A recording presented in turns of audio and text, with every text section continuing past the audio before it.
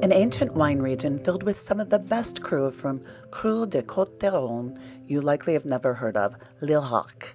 Magical terroir, incredible history, and 56 independent wineries virtually undiscovered. It is just 10 miles northwest of Avignon, the former seat of the Diocese of Pape.